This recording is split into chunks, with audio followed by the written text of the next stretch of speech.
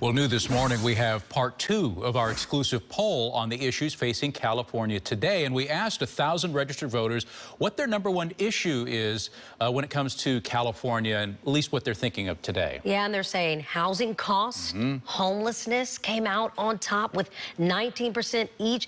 Coronavirus came in second with 16%. That was followed by the drought, jobs, crime, environment, healthcare, and education. You can see how it all broke down there on your screen. We also asked how concerned people are about the threat of the Delta variant.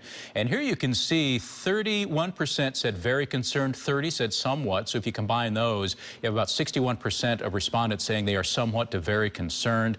19% said they weren't too terribly concerned, and 21%, 1 in 5, said that they didn't care about it at all, wasn't a concern to them in the slightest. We also asked if you support or oppose a statewide indoor mask mandate, and those results were kind of interesting too. Yeah, 49% support it and 39% oppose it. Now, 13% were unsure or they just hadn't made up their minds yet about that.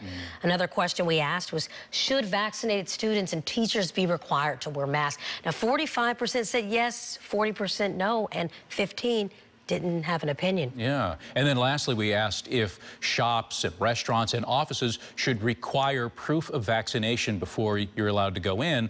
And here we had a pretty strong opinion on this. 51% disagreed with the possibility of that requirement. 35% agreed. 14% said they had no thought on the matter.